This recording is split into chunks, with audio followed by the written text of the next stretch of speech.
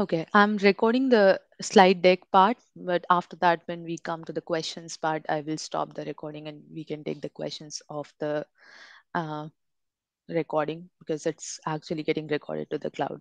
So, quickly coming back, be kind to everyone when you are reaching out to people because we are doing all of the work that we are doing for the project on volunteers as volunteers. And so, people have other responsibilities, other priorities as well.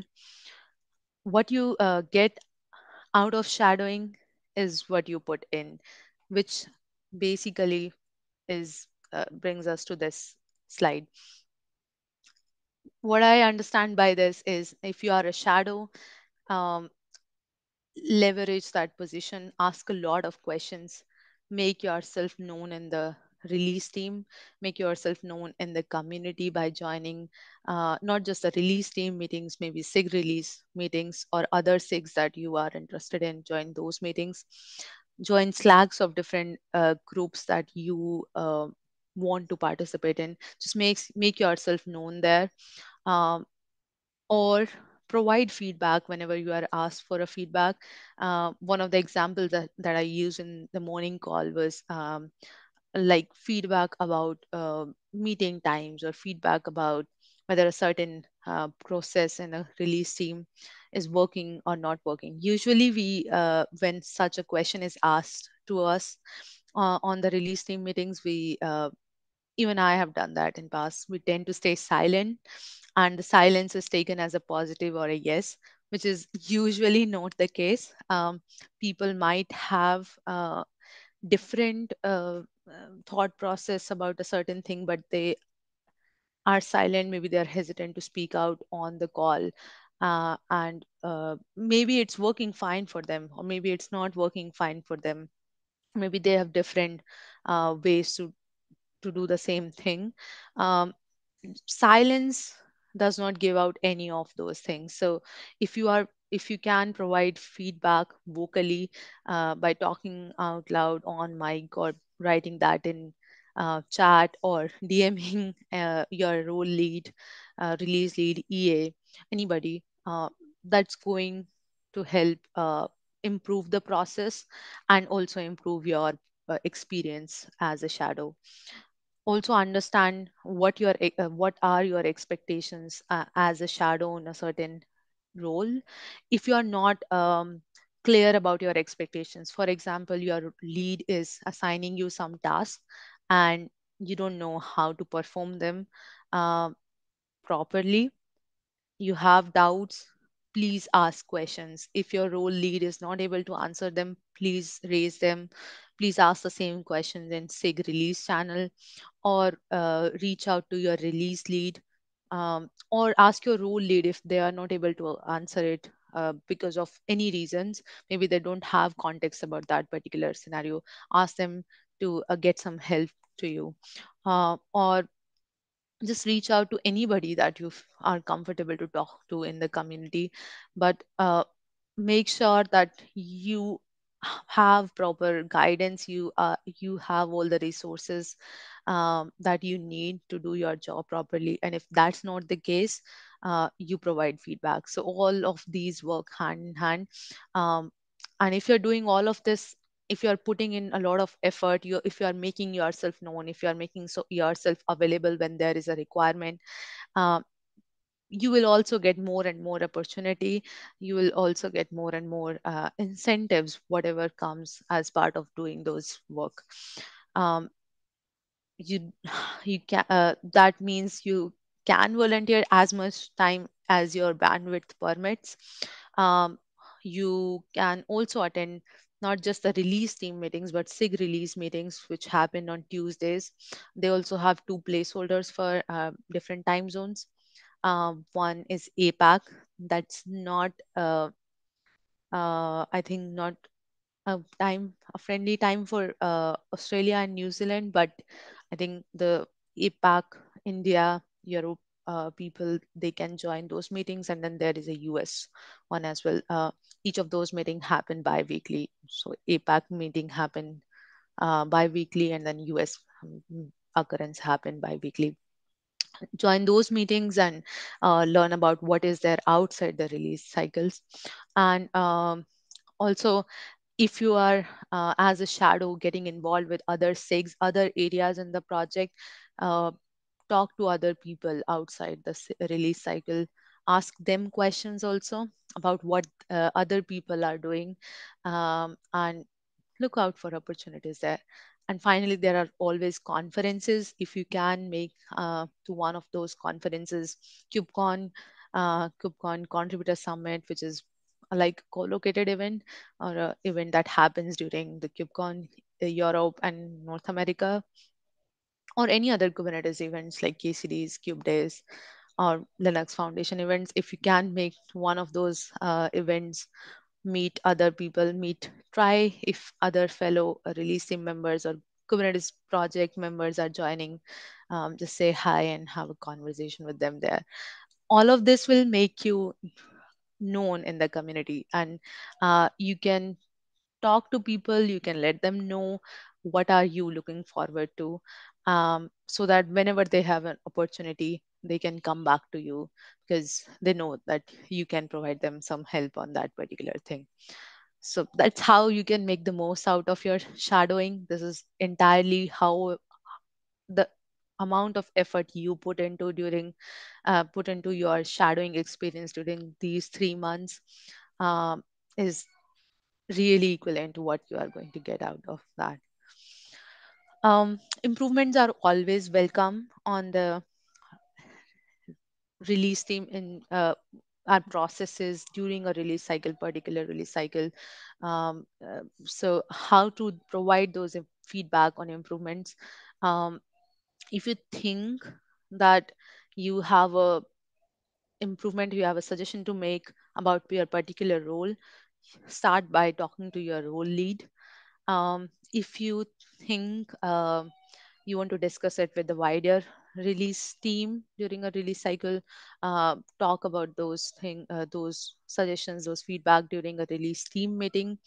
um, you can basically direct those questions to your role lead, release lead, or emeritus advisor. And even if you think you just want to maybe like have that conversation with even wider group, not the 40 people on the release team, but maybe 100 and 200 people, or maybe thousands of people we have in the community, direct a question to any of the Slack channels, SIG release, SIG contribux, wherever you feel comfortable asking. All of those improvements, suggestions on the improvements, feedback on anything that's not working fine is always welcome.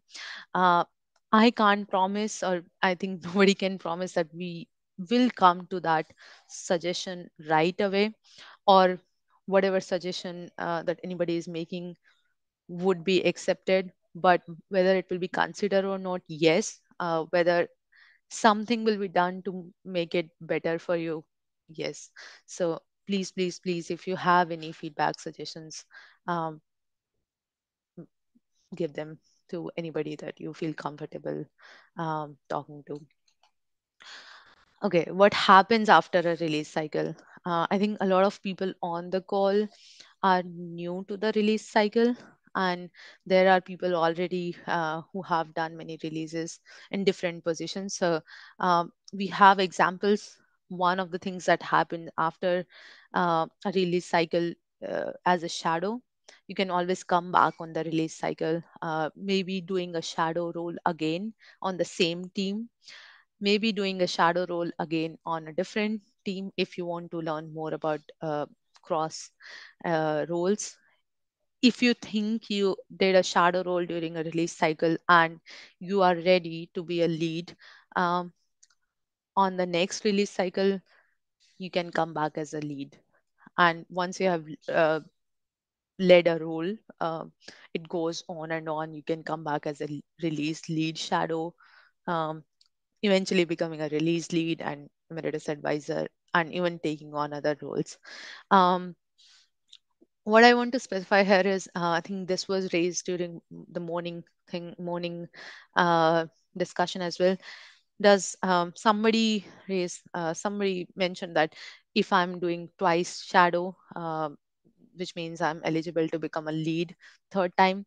Um, so doing a shadow on a particular single role X time, that is not the criteria. That X time could be just one time doing a shadow, or it could be two times, three times, depending on how many times you have done that particular role as a shadow, and you are comfortable taking on the lead role.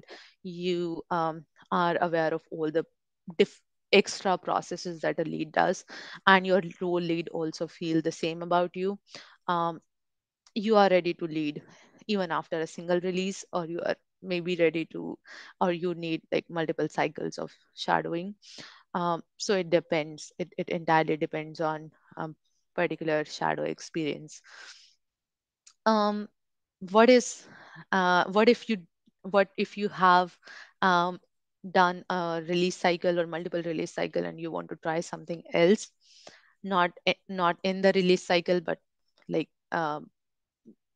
places around it, or areas around it. One of the things that happens mostly, if you are a release lead or you have done a equivalent experience on, like being on the release lead shadow multiple times, or even a role lead, and you are doing other work in the other areas of the project, and you are known in the community, and people can put some trust in you, then release manager associate is another position which comes under another sub project of SIG release called release engineering. And that release engineering group is the one, the set of people who actually cut the releases, who actually do the technical work of maintaining the tools that we use to create release tags and prepare artifacts and everything that goes into cutting an actual release.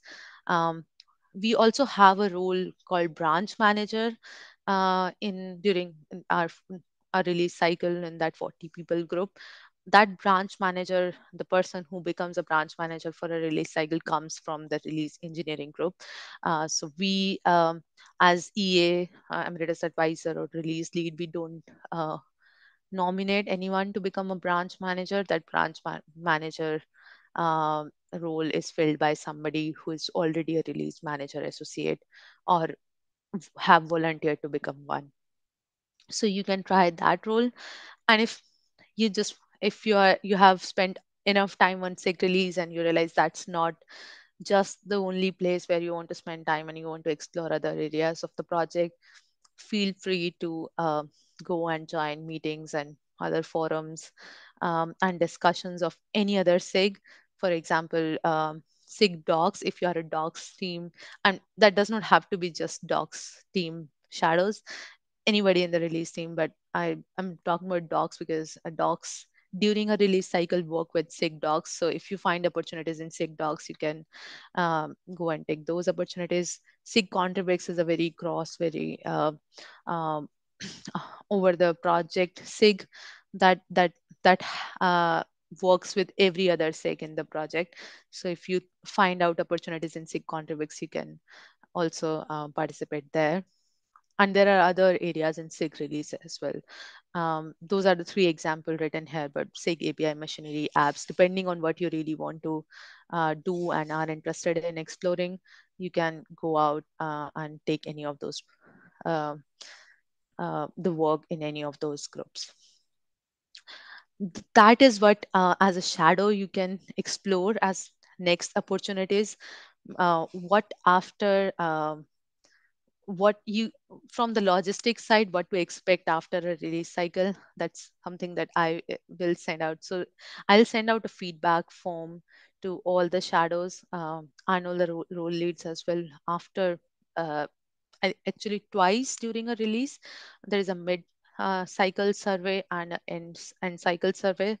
And if you want to provide feedback, any suggestions, um, maybe inform the release team about your time availability. If you think there is something planned in the next half of the release cycle, uh, and you are not going to be available for so and so time, uh, all those kind of feedback, or all those kind of notifications, you can provide that in feedback survey so that people know where you are needing some help, and they can provide you help. That's not the only place to do that kind of conversation. You can always DM or ping any of the release leads, or uh, which also includes now Grace and Kat Cosgrove, who are our SIG release sub project leads for release team.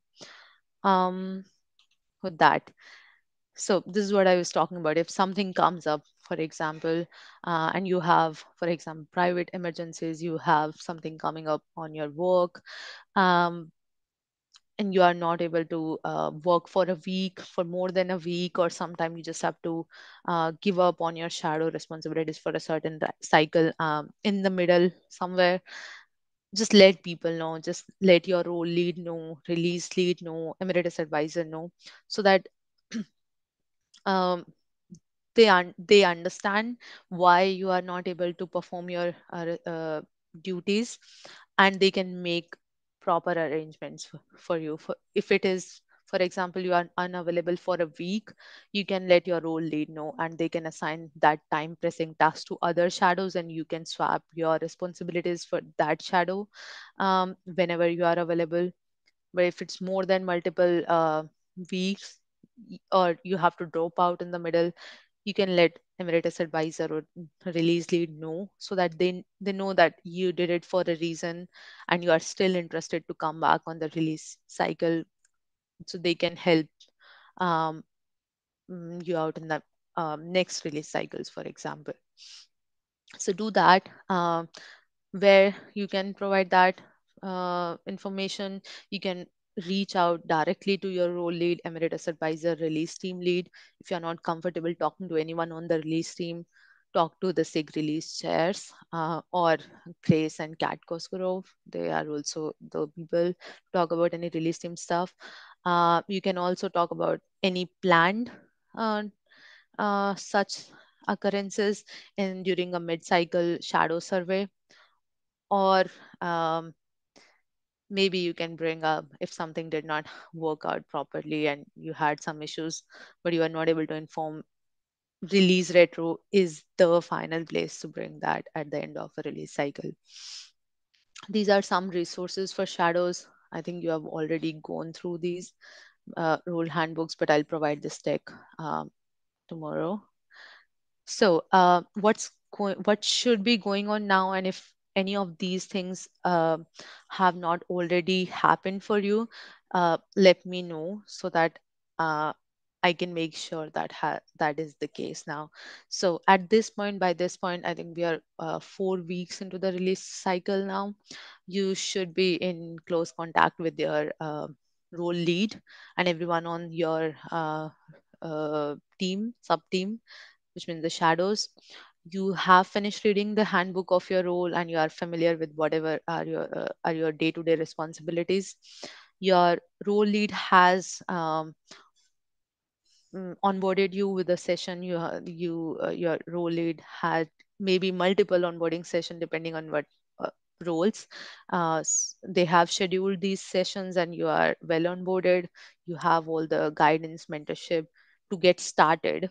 Um, Also, you are attending the release team meetings, whether APAC, the US ones, depending on the time zones.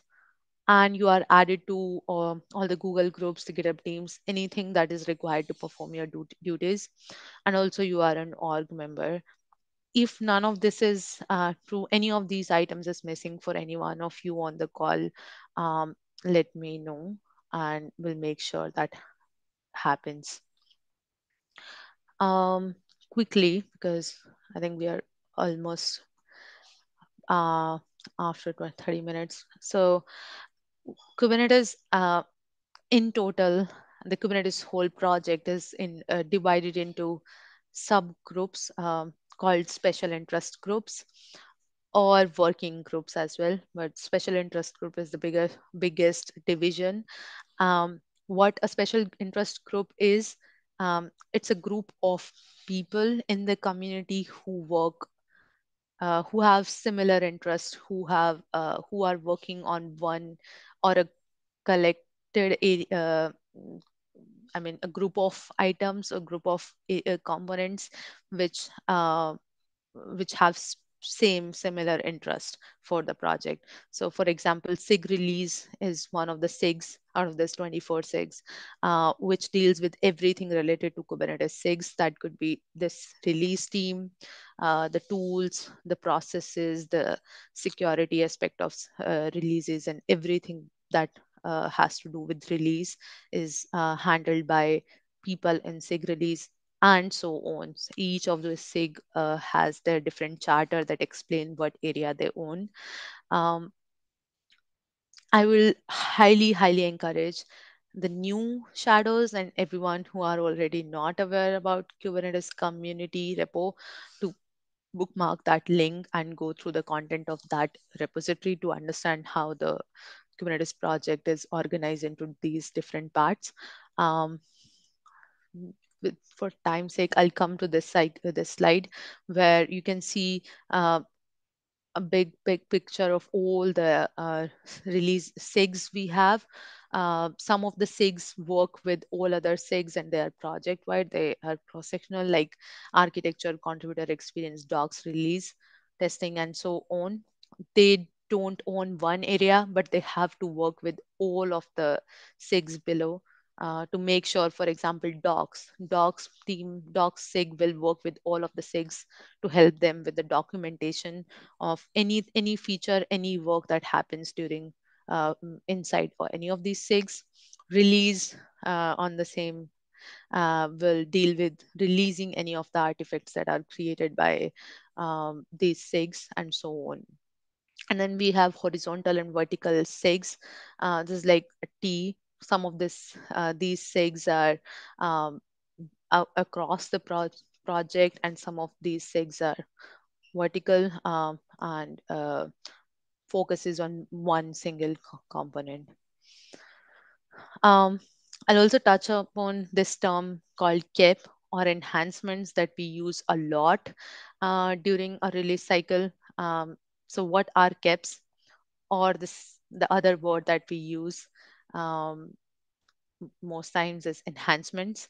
So any feature, any change, any major change that anyone from the Kubernetes community, if they want to introduce into the Kubernetes code base, they have to follow a certain process uh, to first starting with the documentation, a proper documentation, laying down what is the motivation behind that particular change.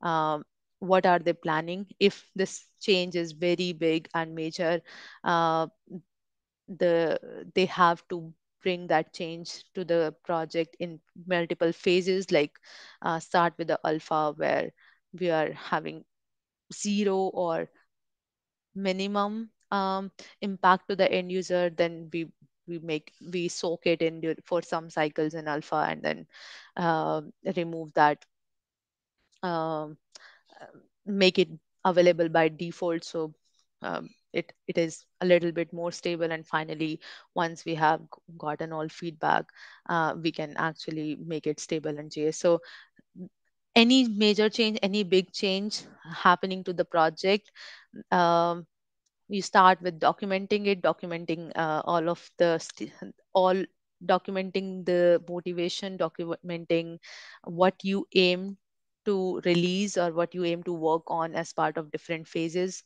of its implementation, what could be the potential impacts, um, any prior art, anything that has already been done, and more. So we have a proper template for these proposals, and any area, anybody as an individual contributor to the project, or somebody uh, who's contributing or working on something as part of a SIG, they have to write that document and then discuss it with the wider community. And we call that document an enhancement. A document that talks about anything, a new feature, a removal or deprecation, or a major change in general. So each of these enhancements actually have to be owned by one or other SIG or maybe multiple SIGs, so that these proposals uh, get proper review, get proper approvals in place before any implementation starts. So Kubernetes enhancement proposal KEPs are just design documents or implementation details before anything is actually implemented. And where to find these documents? This is the place git.gatus.io slash enhancements that slash KEPs, which is the alias for uh, github.com slash Kubernetes slash enhancements repo. That is the home for all the design proposals or KEPs that have already implemented and included into the Kubernetes project, or maybe even more design proposals that were included at some point later on, deprecated, removed. So you can find prior art there.